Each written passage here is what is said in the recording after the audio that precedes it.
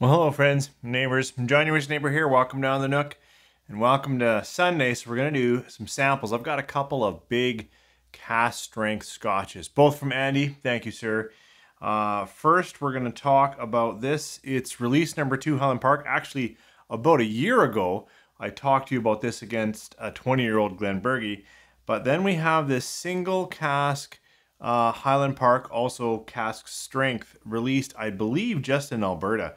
And the color on that is wild. So, you know, if you have any cask strength scotch, I think it'd be better if you had a cask strength Highland Park, perhaps an Isla, although we know the peat here over in Orkney is a little different. I think that'd be great to sip along and just share some thoughts. So pour some big scotch and come on back. 3, 4.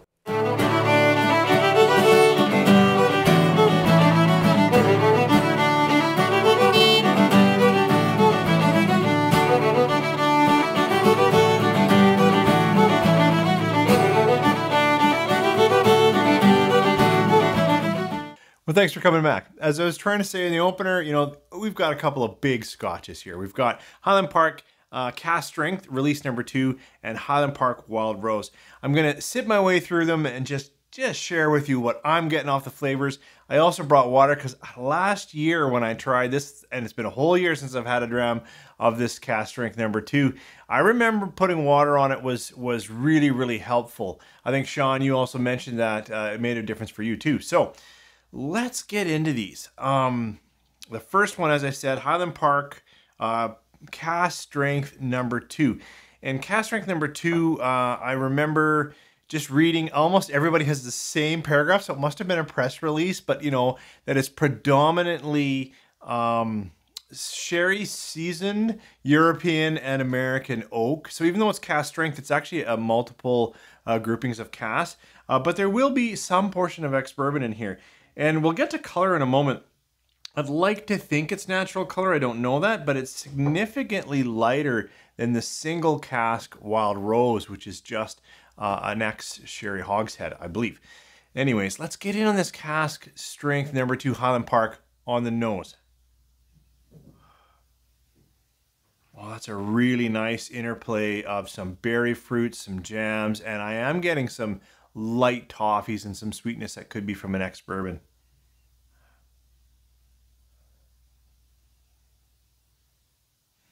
Peat is way in the background. Really, it's a light smoke and a more of an earthiness.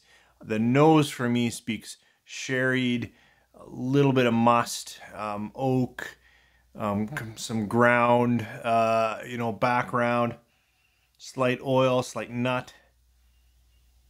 There we go. Now some of that peat's kind of making itself known, but still in a musty, earthy barn floor type way, not in a drift fire, campfire yet.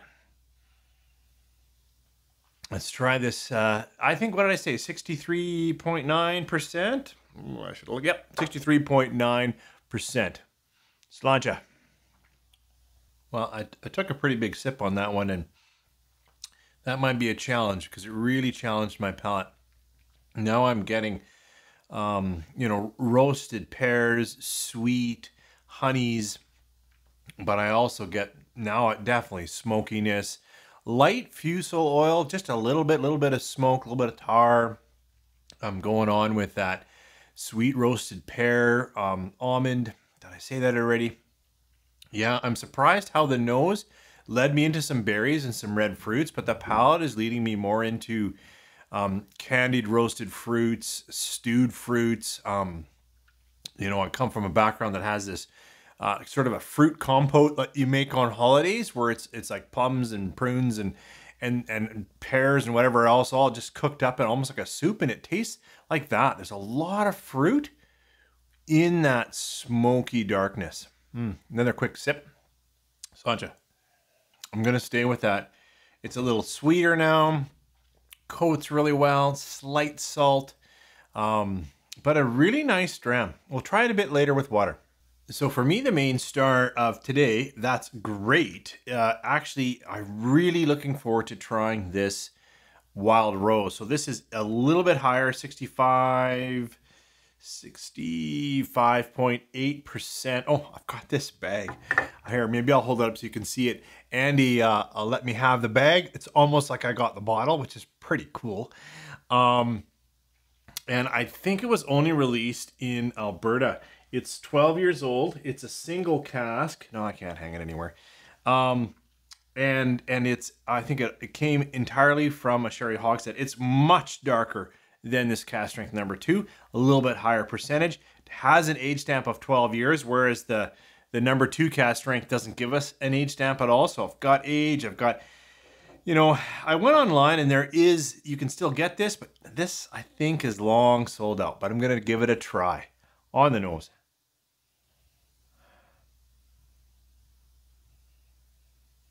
It is a much darker cherry chocolate nose. Yeah, this has more elements of other fruits and a little more toffees. Yeah, for me, certainly whether it's color or whatever might be pulling me in there, my nose is saying it's a darker kind of a red cherry with some dark chocolates and a bit of espresso coffee. Let's try this Wild Rose Highland Park single cask on the palate. Sláinte. So much more sherry for me. And it's got that old musty sherry that I get sometimes, that leathered sherry, tobacco, musty bookshelf. There's a bit more spicing actually on it, which is interesting, a little more peppering. So even though it's got an age stamp, so likely older than this, it's got more pepper, more spice, and just tons of that dark brooding tobacco leathered sherry. A lot more sherry for me on the palate. Another quick sip, and then I'm going to try them both with water. Yeah, the second sip did pull in some of the essential malt that I was getting here, which I would suggest is that sort of that pear sweetness. But it stays just on point as a full sherry dram. This is a cigar dram, I suggest. It's got so many of those dark, rich notes that I think would pair so well with tobacco and spicing and some of that smoke. Let's try these both with water. So I put a decent splash of water in both of them. I didn't actually do it scientifically to tell you what the proof is, but you know, about a teaspoon of water. So they've been watered down. Much more almost toasted oak and almond in the nose on the palate. Sláinte. Yep, honeycomb, more malt sugars, walnuts, actually quite a bit of nut coming around in here. The fruit's still more orchard and less sherry. So the Wild Rose single cask that came in this beautiful bag, thank you Andy, with some water. The fruits have lightened a little bit, so we've got a variety of orchard with lots of red berry in there still. Let's try it on the palate. Sláinte. Full sherry in a dark chocolate bar. Lots of chocolate for me. Coating so well. Much more peppering and spicing than this one. Like just nice, punchy. Both of them, of course, for me, the peat leads into an earthy, I said earlier, like a slight fuel, not too far, but it's more that kind of smoky, earthy. This one, because of its heavy sherry, stays musty and tobacco-y. This one, just a little salty, that kind of thing.